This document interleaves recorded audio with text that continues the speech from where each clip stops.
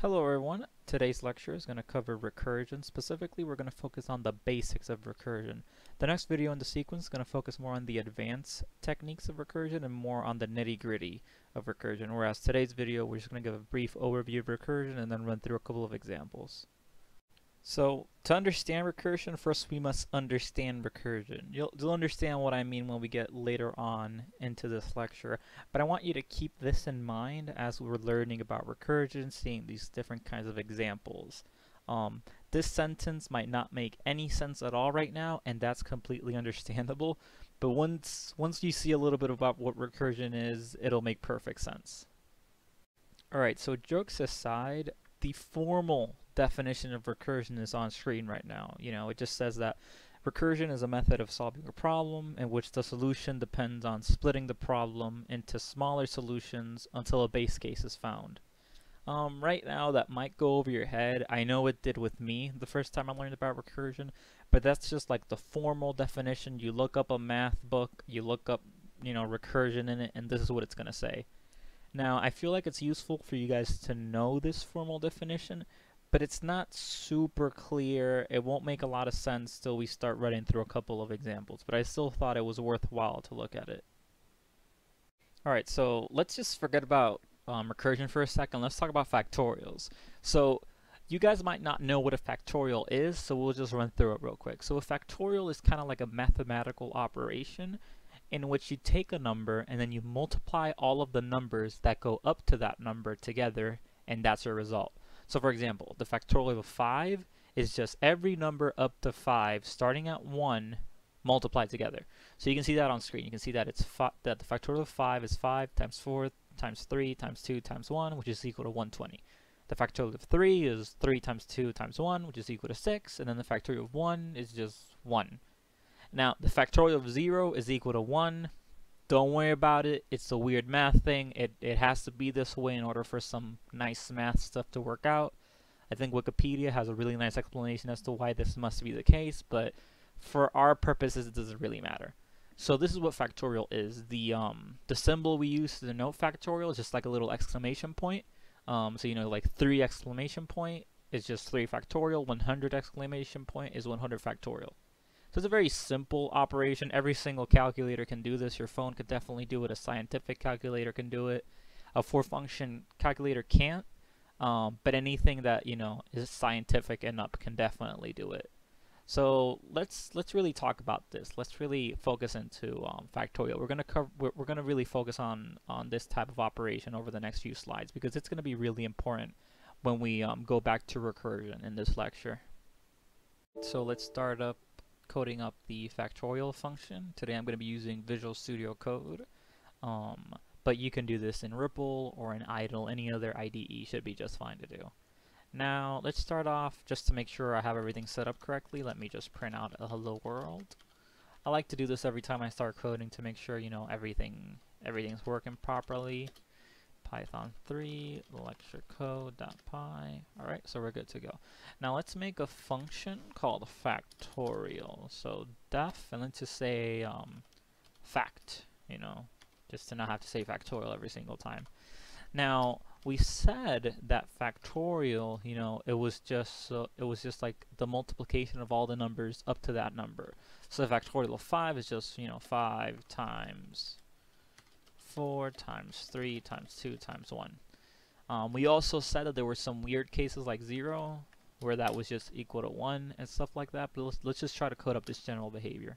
So let's take care of that 0 for now because it's just better that way. So let's just return 1 if the variable we're given, in this case n, is 0. Let's just return 1. Now if n is not equal to 0, then we could do the summing up thing. So now there's a bunch of different ways we could do this. Let's make a variable called result and start off with a 1.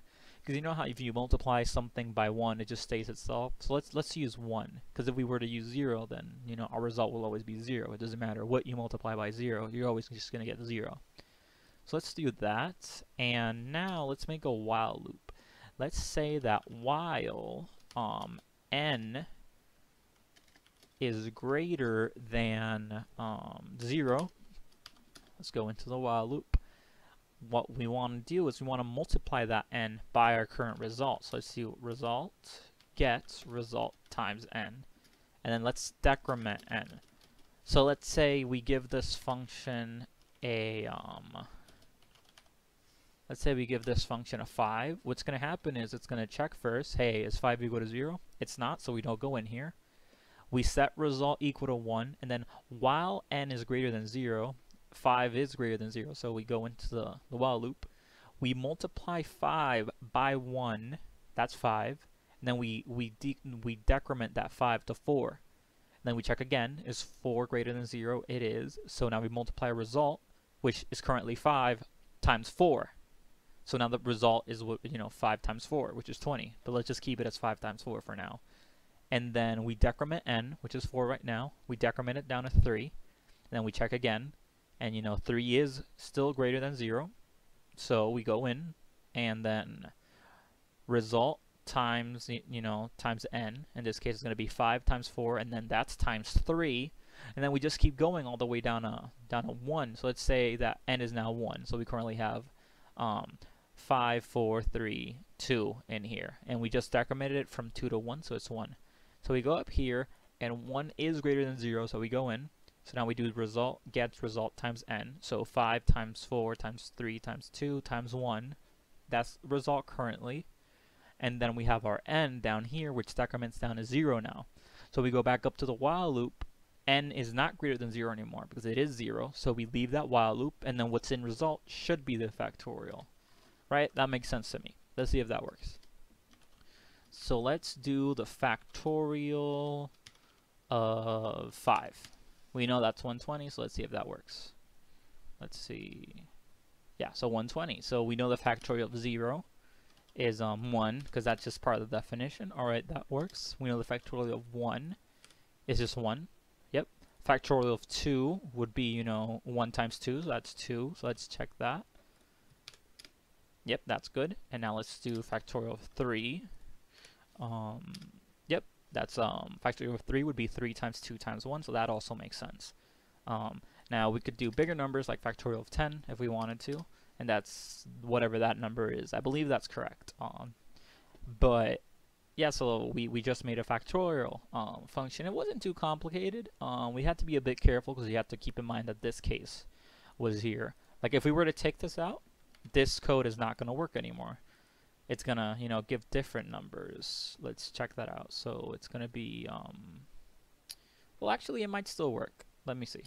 Yeah, it's still working because we're taking care of that by making sure that result starts at 1 and making sure n never becomes 0. But it's better to keep it on there for, safekeeping, just to be safe. It's not hurting anyone being there, and it's still it provides an early exit to this function if, n is 0. You're gonna see this type of case handling later on in this lecture, and it'll make a lot more sense why I included it then. But yeah, that's how you make a factorial function. So now let's talk a little bit more about factorial in the next few slides. Alright, so now that we know a little bit about factorial, and don't worry, we'll go into it more in depth in the next few slides, I still want to code it up now. We know enough that we can code it up. We know the general behavior, and we know, how factorial looks like. Now, as a challenge, I would like you to pause this video and try to code up factorial by yourself. Just make a factorial function that takes in a single variable. Let's call it n.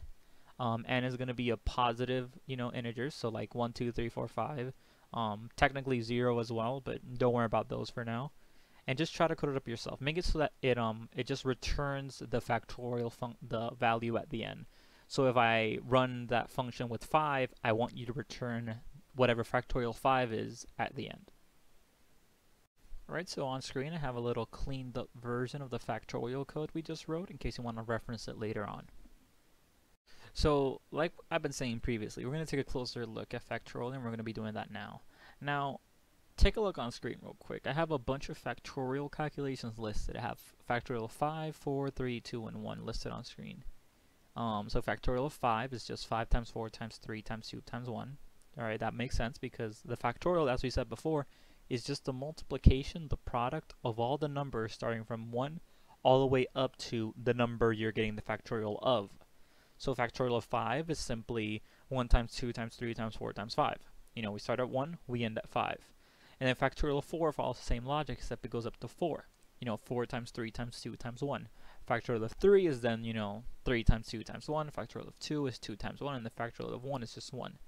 Now, if you notice, if you look carefully at these calculations, you'll see a pattern. You'll see that the factorial of a number is just that number times the factorial of the next number. So, you know, the factorial of 5 is really just 5 times the factorial of 4, because factorial of 5 is 5 times 4 times 3 times 2 times 1, and then factorial of 4 is 4 times 3 times 2 times 1. So we can just replace that 4 times 3 times 2 times 1 to factorial of 4, and then we end up getting 5 times factorial of 4. And then if we look at factorial of 4, we notice that it's really 4 times factorial of 3, right? Because factorial of 3 is 3 times 2 times 1, and then factorial of 4 is 4 times 3 times 2 times 1. So we can plug in factorial of 3 for that 3 times 2 times 1. So that allows us to do some pretty interesting things with factorial, especially in code. So now that we realize that relationship, we can talk about the second formal definition of factorial. It's not really a second separate definition. It's really more of an alternate, another way of looking at the problem. So the first equation we have is really the formal, true mathematical definition of factorial. You know, the factorial of n, where n is any positive integer, is just n times n minus 1 times n minus 2, so on and so forth, up to 1. So if, you know, we have n equals 5, we have 5 times 4 times 3 times 2 times 1. Right? That makes sense. However, we just saw that this relationship can be rewritten as, you know, factorial of n is just equal to n times factorial of n minus 1. Which is very useful, and this is what's leading us to today's topic. So swinging back to today's topic, in programming, recursion is just the process in which a function calls itself as part of its definition. So if we look back to the alternate definition, like the rewritten definition of factorial, we see that that's kind of happening there.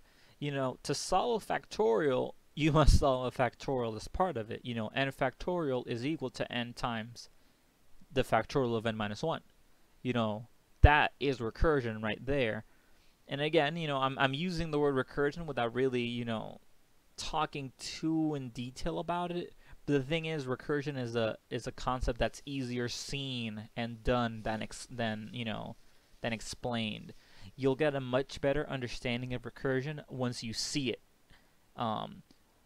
compared to me telling you the mathematical definition of it, like we did earlier. You know, that came straight from, you know, a mathematical source, and, you know, it's kind of useless if you're not a super, you know, advanced mathematics person. But here we can see that factorial, you know, if this were like a, you know, a code, you know, function, it would be calling itself as part of its definition, you know, because we have, you know, itself in the solution. So let's roll with that a little bit. Now let's try to code up a recursive factorial. Let's try to put in everything we learned about that relationship, that, you know, that factorial within the factorial relationship that we just saw. And let's just try to do that in code. Alright, so if you want to write factorial in the recursive way that we just saw, we have to remember the recursive relationship, right? We know that the factorial of any number, let's just call that n for now, is equal to any number times the factorial of the number, you know, that comes before. So again, factorial of 5 is equal to 5 times factorial of 4. Let's just write that down so that we can see it more clearly. And that's times factorial of 4. And then factorial of 4 is just 4 times factorial of 3, and so on. And then we have to remember that there are some factorials that we instantly know the answer to. So we know for sure that factorial of 1 is always 1. That's part of the definition. And we also know that factorial of 0 is 1 as well. These two stand apart from all the other cases because these we don't have to do any calculation at all. These are just truths, you know. Everything is based off of these two. So let's roll with that for a second. Let's write a function, let's call it fact rec for recursive. And we're still going to give it n. However, here's what we're going to do. We're going to have to check to make sure we don't have a 0 and a 1. Because normally what we do is we take the number and then we take the factorial of the previous number. But if we have a 1 or a 0, we can't really do that. Factorial only works with positive numbers. So if you try to, you know, if you take 0 and try to take the factorial of the number that comes before it, which would be -9, you can't really do that. So we have to put in a couple of cases here that catch these you know, niche cases. So, you know, if n equals 1, we know that's just 1. And if n equals 0, we know that's also just 1. So let's just save those, you know, let's save these cases for now. In recursion, these are called our base cases. Every recursive function must have at least one base case, but we'll get into that a bit later. Now is when the weird part starts. So if we're trying to get the factorial of a number, and that number isn't 1 and it's not 0, that means we look here now. This is what we need to replicate in code. So let's try to do that. Let's return n times factorial rec of n minus 1. Now this might have just blown your mind entirely, because how is it possible that we are calling a function within itself? Like that doesn't make sense, right? We are not even like, how does this know what it has to do? How can this reference itself within itself?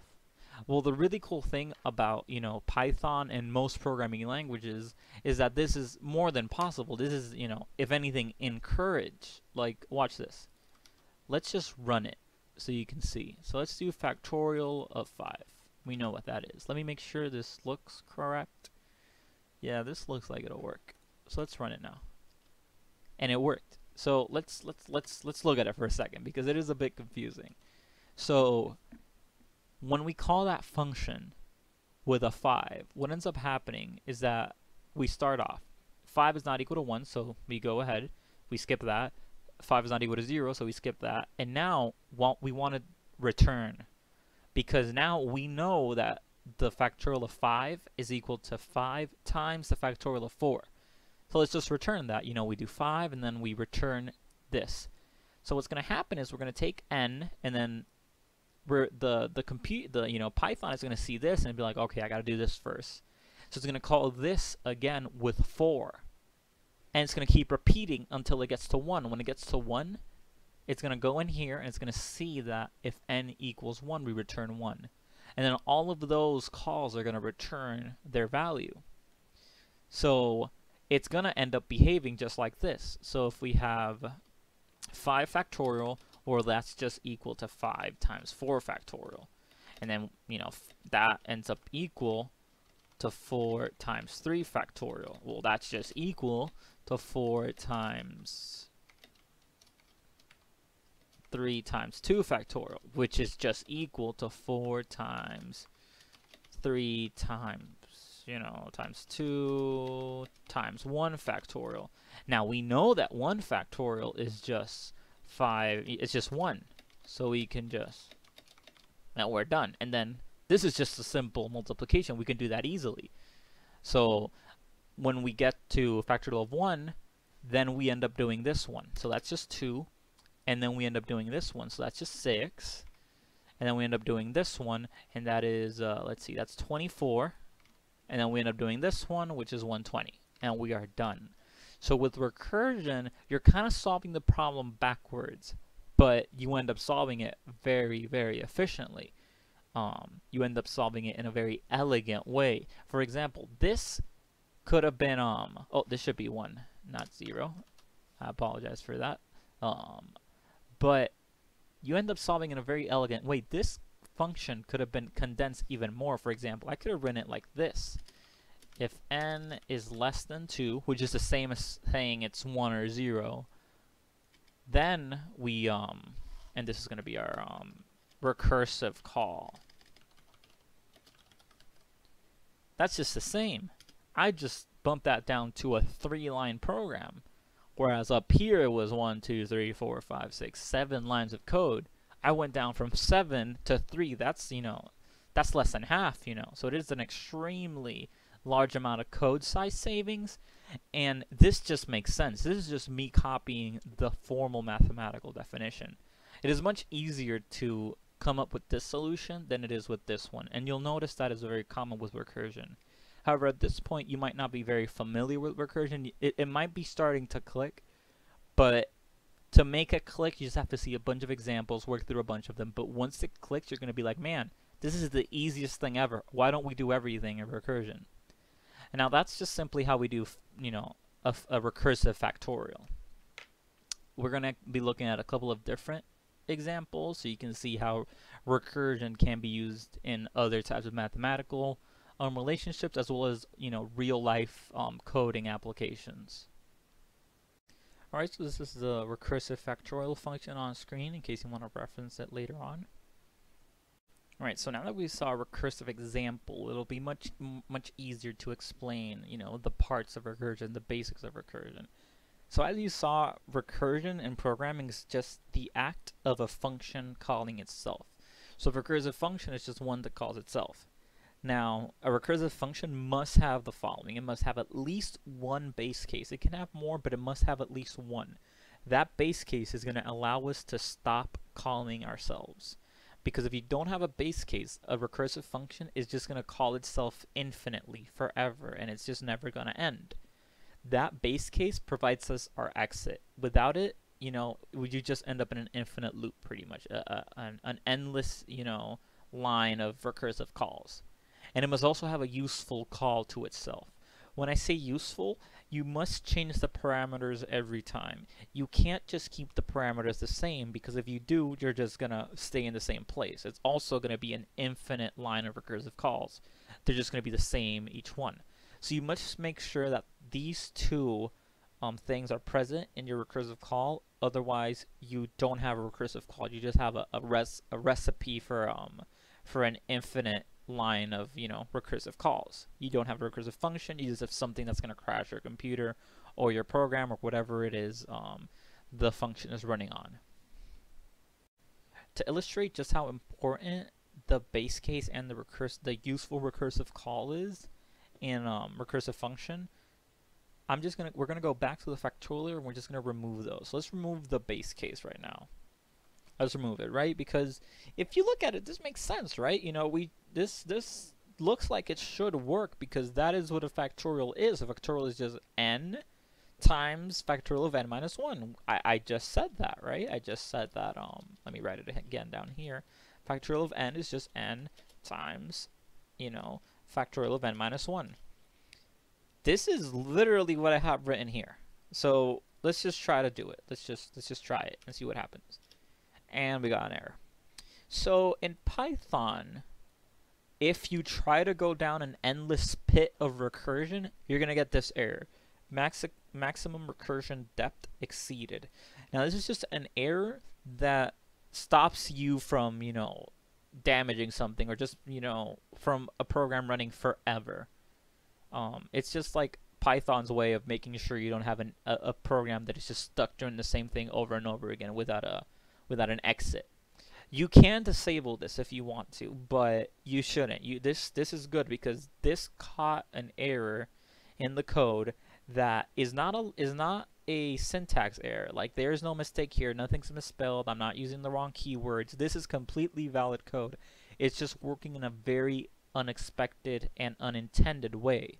Because what ends up happening is we have factorial of 5. Well, let's start at a smaller number so it's quicker. So let's say we have factorial of 3. Well, we know that factorial of 3 is equal to 3 times factorial of 2, right? And then when we get to factorial of 2, well, we know that that is going to be equal to, you know, 2 times factorial of 1. Yes, we know that. So when we get down to here, we know that, you know, we're going to return that 1 factorial of 1 is equal to, you know, factorial of 0. Still technically correct, but then when we go back in again, we get to factorial of 0, and what that says is that it's 0 times factorial of -1, which is just this doesn't make sense. You can't have factorial with negative numbers. But us having removed that base case is going to lead to this behavior. So now let's bring that base case back and run it again. You know, and now it's working the way we expect it to. Now, what if we mess up our recursive call? What if we forget to change our n? What's going to happen then? Well, let's try it. And we got the same error. So we did an pretty much infinite recursive calls, and Python's like, no, no, no, you can't do that. Sorry, let me stop you right there, sir.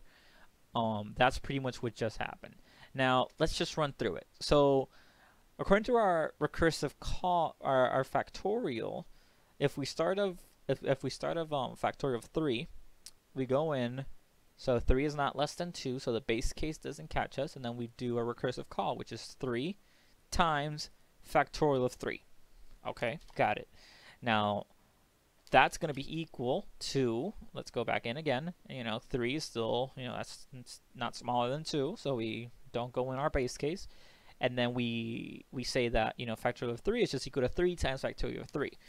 So, okay, I see where we're going with this, and then that's just going to repeat forever.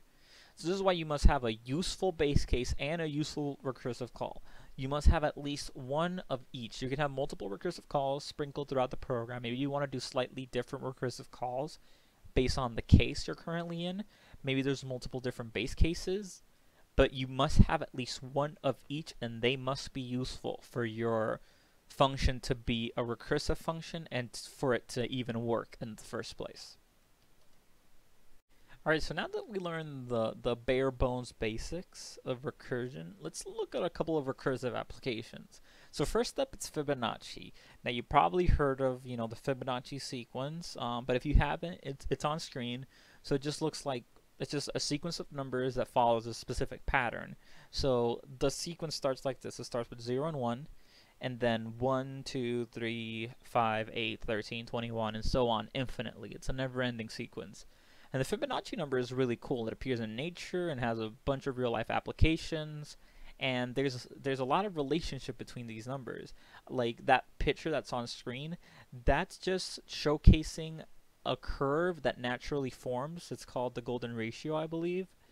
That follows if you make squares in which the width of each square is equal to a Fibonacci number. So first off, you start with a square with a width of 0, so that's just like a point. It just doesn't exist. And then you make a square with a width of 1. That's just a 1 by 1. And then next to that, you make a square with a 1 by 1 as well. And then the next Fibonacci number is 2, so you make a square with a width of 2, so that's a 2 by 2. The next one's 3, so you make a square that is a 3 by 3. Then 5 is up, so a 5 by 5. And then if you go around like the little intersections, you end up with that really cool curve. And that curve shows up everywhere. Like in nature, it shows up in flowers, and shows up in like seashells, and like a snail's, shell. It also shows up. It's a very, very interesting concept that has a lot of applications. And it's so useful that, in nature it appears, which is pretty cool. But now let's take a closer look at the Fibonacci sequence. So the definition of the Fibonacci sequence says that the first two numbers are always 0 and 1. So the 0th number of the Fibonacci sequence, fib 0, that's equal to 0 always. And the first number of the Fibonacci sequence is 1. So fib 0 is 0, and then fib 1 is 1. And then any other Fibonacci number is just the sum of the previous two numbers. So Fibonacci of 2 is just Fibonacci of 1 plus Fibonacci of 0. And then Fibonacci of 3 is just Fibonacci of 2 plus Fibonacci of 1. And then Fibonacci of 5 is just Fibonacci of 4 plus Fibonacci of 3. And we can see that in the sequence, for example. If we go back a slide real quick, you can see that, let me get the laser pointer, that the first two numbers are 0 and 1, and then the third number is just the sum of the previous two. So 0 plus 1, that's 1. So that's a third Fibonacci number. Then the fourth Fibonacci number is just the sum of the previous two. So 1 plus 1, that's 2. And the next one is 3 because it's, 1 plus 2. So that's 3. Next one up is 5 because the last two are 2 and 3 and their sum is 5. Next one's 8 because 3 plus 5 is 8, and so on. So the number that would go here, you know, after 21 would be 13 plus 21. So that would be the number that would go here, and then that goes, you know, infinitely, forever. Now, that gives us a lot of information. So let's just go and try to sum all of that up. Let me put this laser pointer away. So this is the important part of what we just learned. That there are two base cases for the Fibonacci sequence. These are part of its definition. We know that fib of 0 is 0 and fib of 1 is 1. And we know that every other number in the Fibonacci sequence follows this pattern. It's just the sum of the last two numbers. Now, does this look familiar? Like, this looks a lot like the discussion we just had about factorials, right? So you probably know where this is headed. Now we get to code it up. Now, again, as a challenge, I think it would be really useful if you just pause the video right now and try to code this up yourself.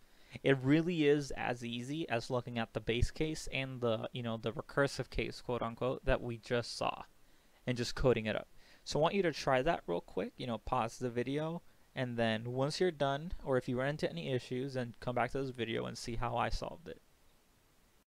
Alright, so let's write a Fibonacci sequence function that's recursive. So let's start with fib.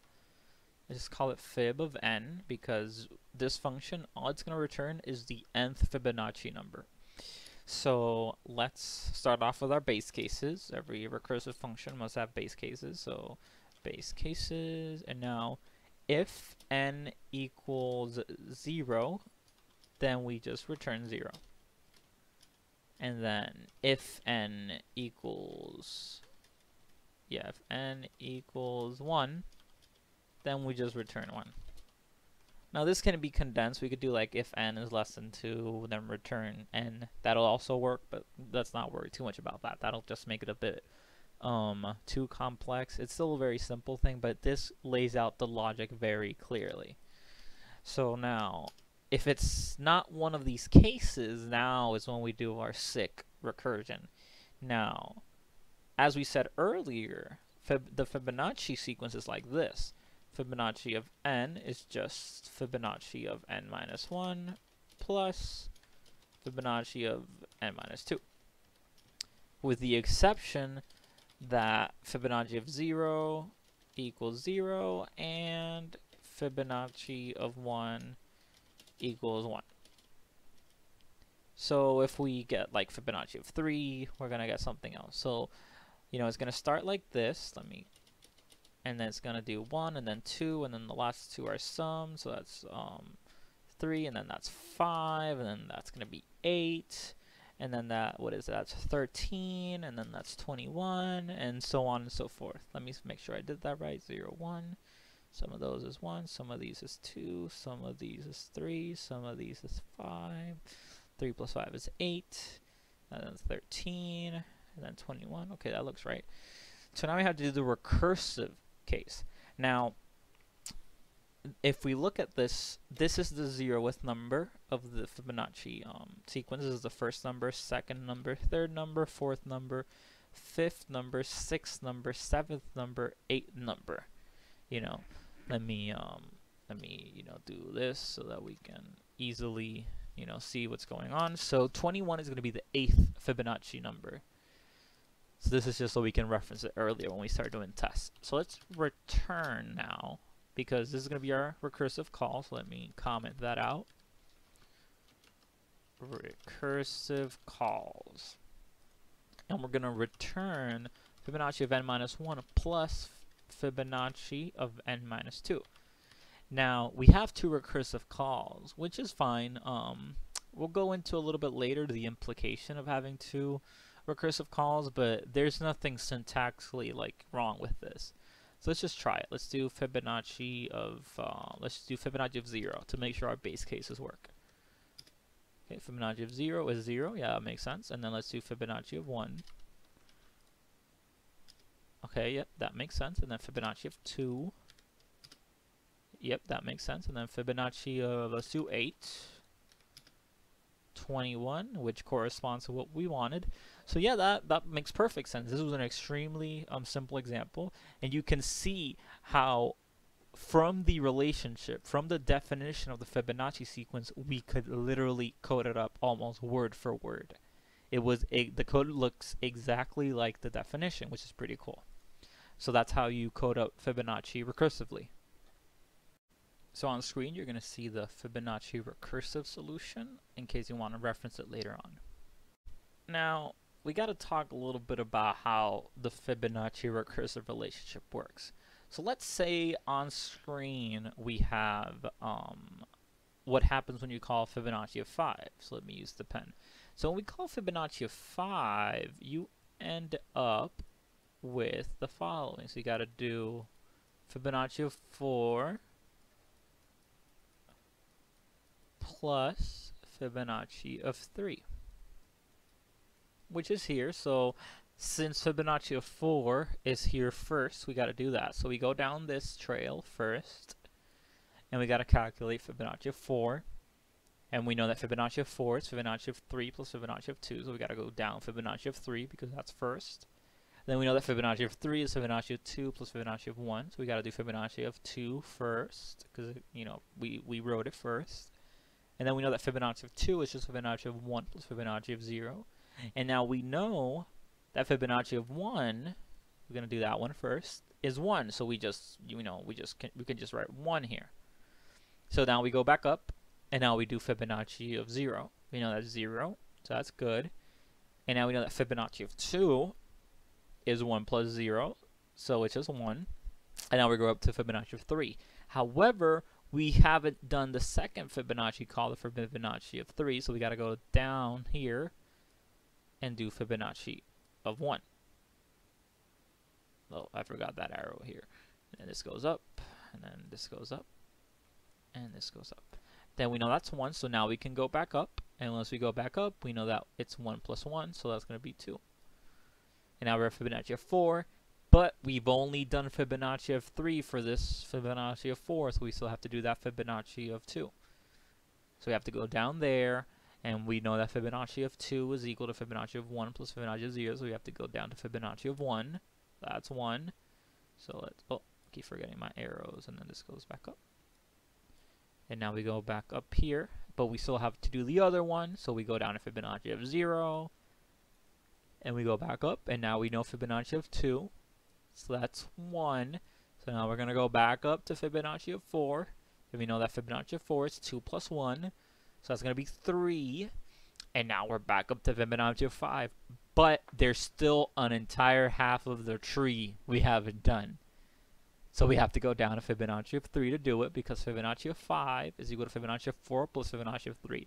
So all that work we just did, all these calls, all this math we just did this part. We just did the 3. So now we have to do Fibonacci of 3. So now if we go down to Fibonacci of 3, we know that's Fibonacci of 2 plus Fibonacci of 1. We got to go down Fibonacci of 2 first. And then Fibonacci of 2 splits off into Fibonacci of 1 and Fibonacci of 0. So we got to do Fibonacci of 1 first. That's going to be equal to 1 because that's a known, that's a constant. We go back up, and now we got to do the other one. So Fibonacci of 0, we know that's 0. And now we can go back up. And now Fibonacci of 2 is just 1 plus 0, so that is 1. And now we can go back up, and we know that Fibonacci of 3 is 2 plus 1. We still have to, Fibonacci of 2 plus Fibonacci of 1, we still have to do the Fibonacci of 1. So we go down to Fibonacci of 1. You know, we know that Fibonacci of 1 is 1. So we have that one done, and now we go back up to Fibonacci of 3. And that's going to be 1 plus 1, so that's going to be 2. And then now we have both sides of the Fibonacci of 5, so this goes back up, and Fibonacci of 5 is just, you know, 5. Easy peasy, right? Well, we just did a lot of work, and we did a lot of work repeatedly. Like, we did Fibonacci of 1, 1, 2, 3, 4, 5 times. We did Fibonacci of 0, 1, 2, 3 times. We did Fibonacci of 2, 1, 2, 3 times. Like, we did so much repeated work here that you start to see that sometimes recursion might not be the best solution, but we'll go into that a bit later. Now, when you're doing recursive functions, you must have a very good understanding of what problem you're trying to solve. So it's always really good to do like a tree like this. Sometimes it won't be trees, sometimes they'll be like just simple factorials. Like if we had one for factorial, it would just be like, you know, factorial of 5, well that's just, you know, factorial of 4, and then that's just factorial of 3. Sometimes it'll be just kind of like a straight line. It won't be a tree.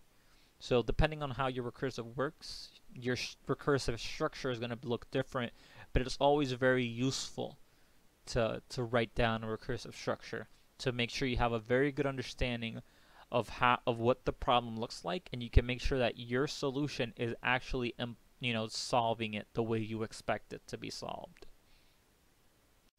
Alright, so now let's do another recursive application. Let's do a recursive application on list. Now, lists lend themselves very well to recursive applications. You can implement really cool algorithms, really cool functionality by using recursion on list. So that's what we're gonna do right now. Alright, so this is a bit tricky, so let's try to do this one together. I'm gonna write a recursive print list function.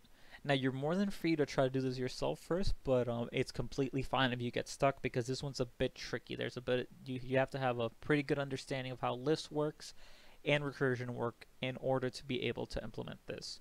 But feel free to try it now, but don't get discouraged or anything if you struggle or if you run into any issues. Alright, so let's start writing the function. Now, let's call the function print list rec.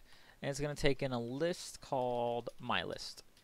Now, if we're printing out a list, there's a couple of things we have to keep in mind. So let's say we have a list like this. Let's say we have a list that's 1, 2, 3.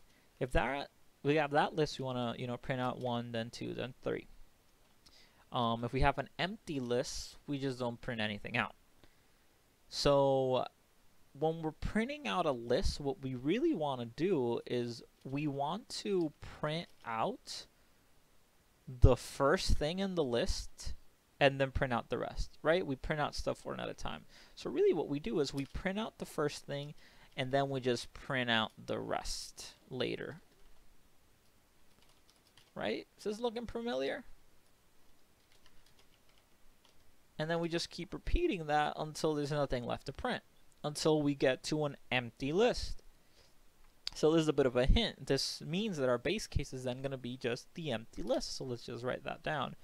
So let's write, you know, if, you know, well, not if there. Let's just write base case. If my list is an empty list, then we just return there's nothing to do. Otherwise, we're going to want to do some stuff. I'm going to take out the first element of the list, you know, that's at index 0, and I'm just going to put it in head. And then I'm going to make a separate list called rest of list, and I'm just going to put in the rest of the list. Oh, I got to do this. My list, sorry about that. And then the rest of the list goes in there.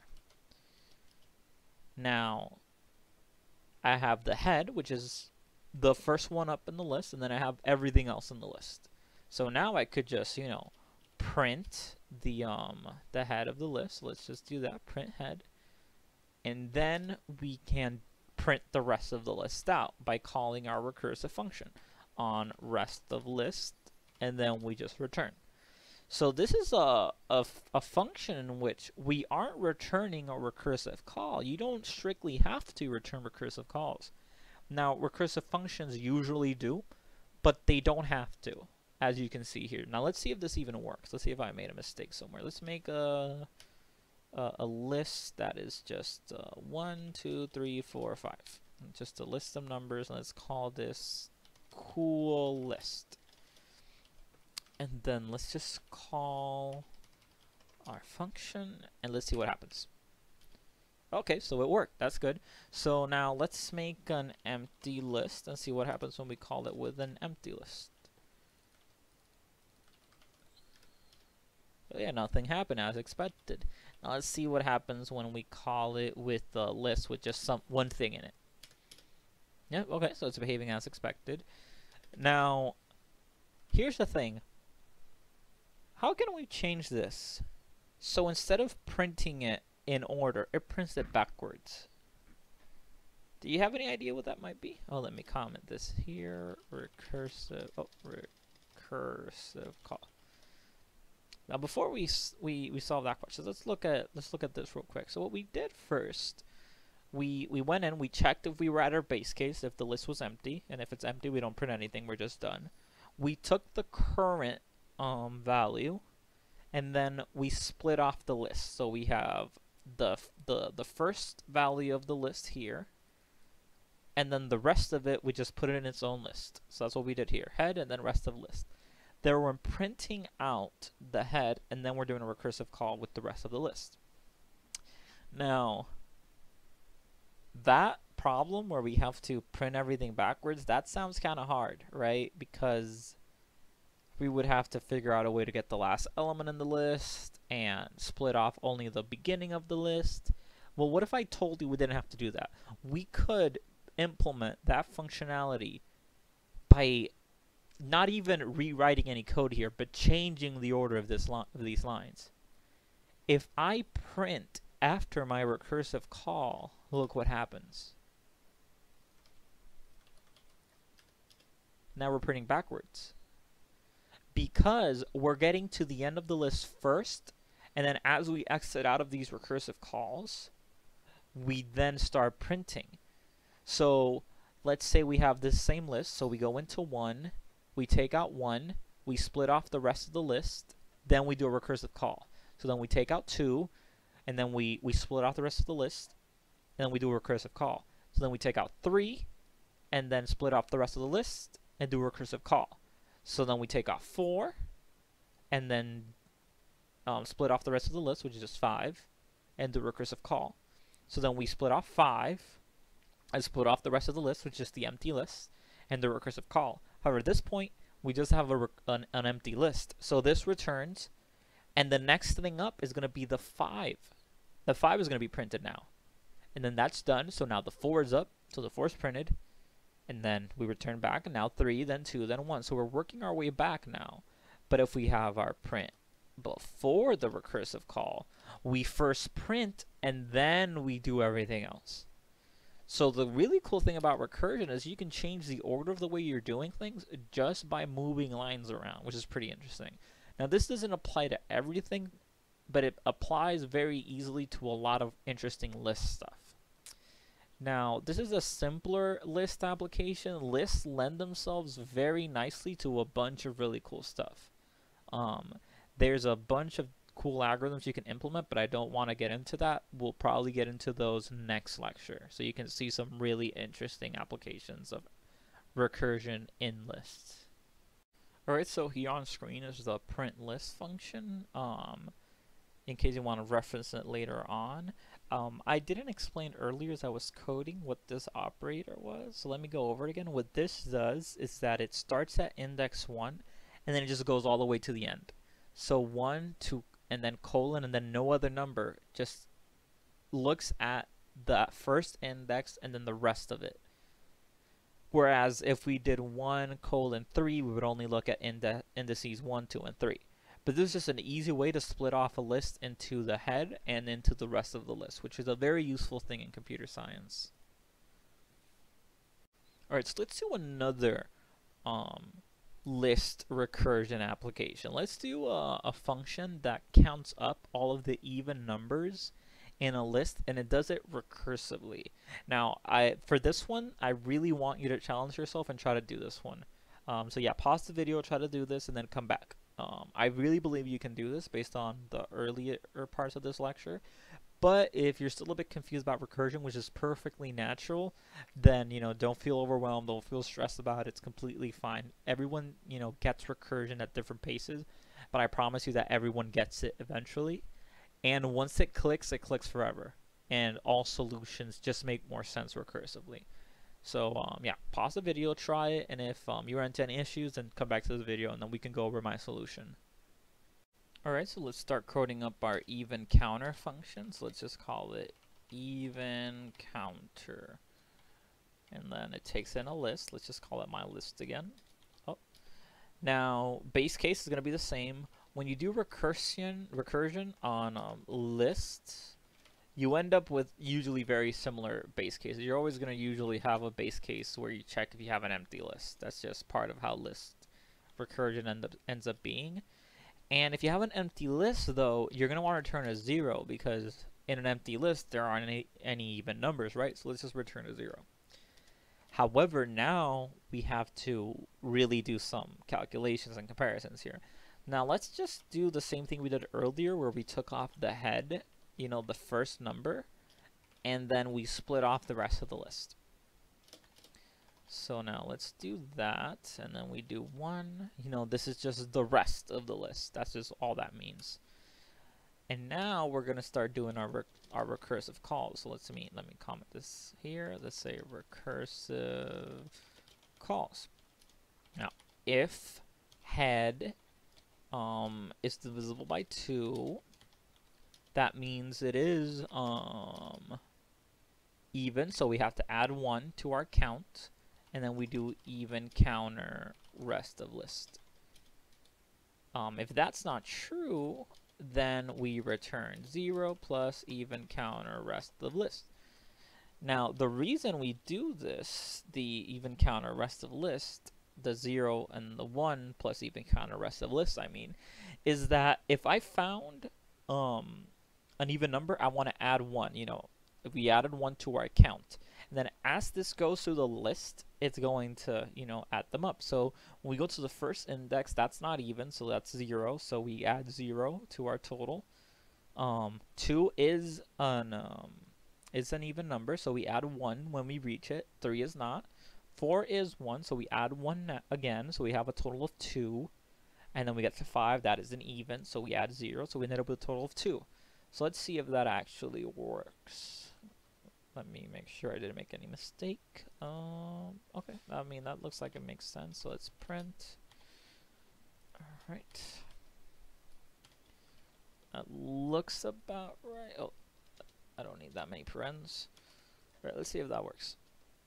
And yeah, that works. So if we had a 6 and an 8 and a 10, that's going to be 1, 2, 3, 4, 5.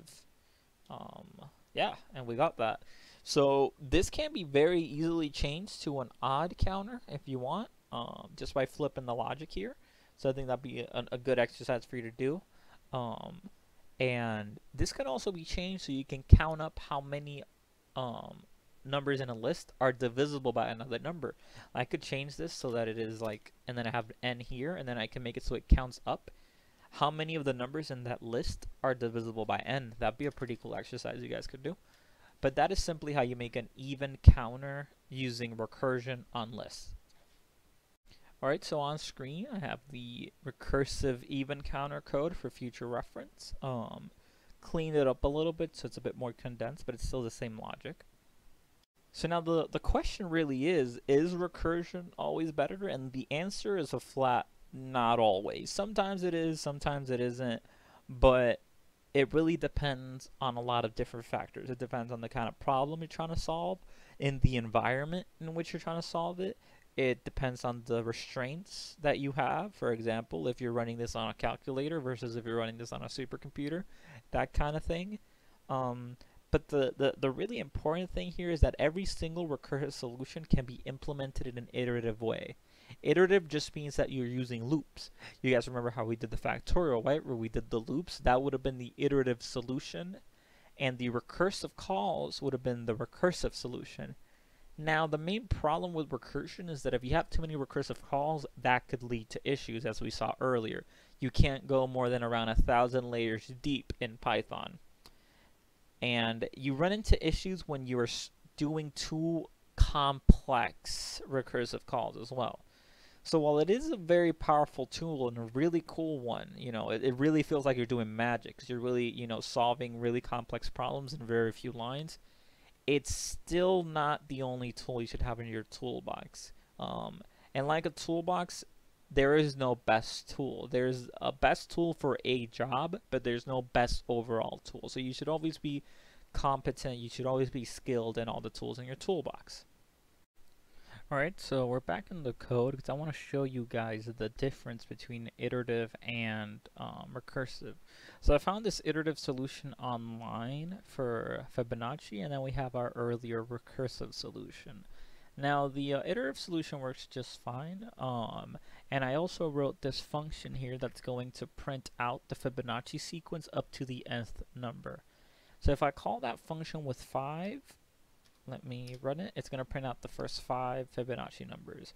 And depending on which line is commented out, it's going to be which one we're printing out. So now we're running it with the iterative Fibonacci, and we get the exact same results. Now let's say we want to print out to the 10th Fibonacci number. Let's do the iterative first. And yeah, we get it, and that's just fine. And now if we go with the recursive one, we get it as well, same exact solution. Let's say we want to go to 25th, and let's do the iterative one first. Yep, that looks good to me. And now let's do the recursive one. Okay, looking good.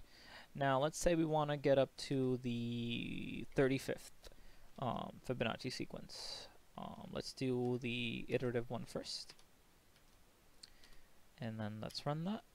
Okay, we got that. Let's compare it to our recursive function, and you'll notice that the recursive function is starting to slow down. We still got the same number, 50, 570, 570, 2887, 2887, but the recursive one was slower. That was kind of weird. Let's increase the number. Let's go up to 50. Go up to 50 with our iterative solution, and that's instant. Now let's go up to 50 in our recursive solution, and it starts to slow down to a crawl. And it's gonna get to 50, but it's taking a very long time. My computer's fans just start to rev up because the CPU's under a lot more load now because it's trying to get through this as fast as possible. Like, my computer isn't frozen or anything, but it's still, this is still taking a significant amount of time, and it's taking around double what each one took earlier. Like, we're still trying to get to 39 now, and this was much longer than it took 38 to get done. So 39 was done then, and now while we wait for 40, it'll probably take around double-ish. Not necessarily double, but it's a sizable increase each time. We're still not at 40, and as this keeps increasing, it's just gonna take forever. But the thing is, we're not a lot of recursion calls deep. If you guys remember back to the recursive diagram we drew for Fibonacci, we were doing a lot of repeated work. And that's what's happening here. Every time we do Fibonacci of 40, we got to do Fibonacci of 39 and 38. And then when we do Fibonacci of 39, that one has to do 38 and 37. But we also have to do that 38 that's up there. So though each branch of that tree has to go all the way down to the end before we can begin another branch. And then that's just extremely slow. It's not so much that your computer's slow as running through them, it's that you are giving the computer an extreme amount of work to run through. Whereas when you do an iterative solution, you just go one at a time, you save your solution, so you don't end up doing any redundant calculations.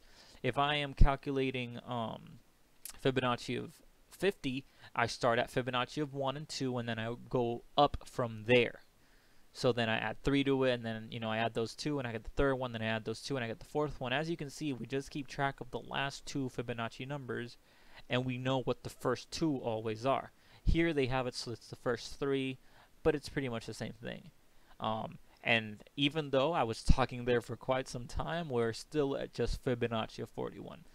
Now that you're going to start writing recursive solutions, there's a little trick that you could do to stop whenever a program goes like this. They're just taking way longer than you expect. Depending on what you're using, is exact code, but if you click on the console and you do Control Z, it just stops the program from running. I believe this works on Ripple. You click on the console, do Control Z, and then I believe it also works on idle as well. But with idle, you can just close the execution window and it'll stop as well. Now, with the iterative solution, we could give some bonker numbers. Like we could give, like, let's go up to 100. Oh, not there, of course. Silly me. We go up to 100 and it's instant. Go up to 1,000 and it's instant. Those numbers are big, but it's pretty instant still. If we were to do that with, you know, our recursive call, it's not gonna work out. And even then, we might run into issues when we start getting up to 1,000, because when we get to 1,000, we may reach that 1,000 recursion depth limit, and that's gonna error out automatically. And the problem is this won't error out until we're at the 1,000th term or close to it. So that's going to take hours, days. This could take weeks to get to that. It doesn't matter if you have a top-of-the-line computer with a super overclocked CPU. This will still take forever because you are giving it an unreasonable amount of work. The computer has to go through that tree that we drew earlier for Fibonacci of 5, and that took us forever. Just 5. Now the computer will do it pretty quick, but us doing that tree of Fibonacci of 5 is the equivalent of, you know, the computer trying to do Fibonacci of 40 right now. So imagine how long it would take the computer to do Fibonacci of 1,000, which is pretty wild. Now the really cool thing about this is you can like graph the difference between an iterative Fibonacci and a recursive Fibonacci. You could do a test of Fibonacci up to like 50 and time how long it takes each Fibonacci digit to be calculated, and you can graph that, and you could show a relationship of how long Fibonacci takes recursively versus iteratively compared to how many digits you want to calculate. That's a pretty cool project you could do, and it'd be pretty interesting. And Python also has some really cool graphing stuff that you could use so that it just does all of this automatically for you. It graphs everything, it times everything, it stores everything, and then it just shows you the final result. So that's something really neat you could do. And the way you can learn how to do that would just be to Google all that stuff. Google how to do graphs in Python, how to do timers in Python, and, you know, how to just how to do stuff like that. And that's super cool. That's super interesting stuff. That's a really interesting, you know, really cool stuff about Python, that you could just Google pretty much anything and you're going to learn a lot of really cool stuff. Even while I went down that mini rant, we're still at 41. We still haven't even gotten to 42 yet, and we're supposed to get up to 1,000. So there's just no way we're gonna get to 1,000 in a reasonable amount of time. We are still not in 42. But looking at the code, the Fibonacci recursive solution is very elegant, very easy, follows the definition very clearly. This one, it kind of does as well, but it's more mechanical. You have to run through it. You have to think about it a bit more. But the recursive one, you just pretty much copy the definition. Again, the benefit is that for this one, you're not doing that big tree with it earlier. You're just keeping track of the previous two Fibonacci numbers and working your way up to the Fibonacci solution. Here, we're starting at where we want to be, and then we're building the foundation under us. But doing that, you end up doing a bunch of recursive calls that are redundant. And there's ways around this, but that's a bit outside of the scope of this class. If you're interested in learning how you could do that, it's something called memoization. It would be kind of like combining these two terms. It would make it, memoization is a type of, you know, problem solving with recursion, where you save the every single computation you do. And that way, every time you're going to do a computation, you check first if you have it. And if you do have it, you don't redo the calculation. You just have it already saved. So you just get it from where you have it saved. So it's a pretty interesting topic, but it's outside of the scope of this class. If you want to look it up, please feel free to. It's very interesting. But you're not going to be tested on that or anything like that. No assignment will use that. But the concept's called memoization, and it's still a pretty worthwhile topic to look at. Let's see, we're still at 42. Wow. But yeah, this would take days, even weeks, to get to 1,000, and even then, it probably wouldn't even get to 1,000. It would probably error out because we went in too deep in terms of the recursion calls. But yeah, that's I just wanted to show you guys a really quick look at the main difference between these. Now, if the thing is, the iterative one is not strictly better, because if we were sticking like to small numbers, if we could guarantee that we will only be asked up to 30, these would be identical.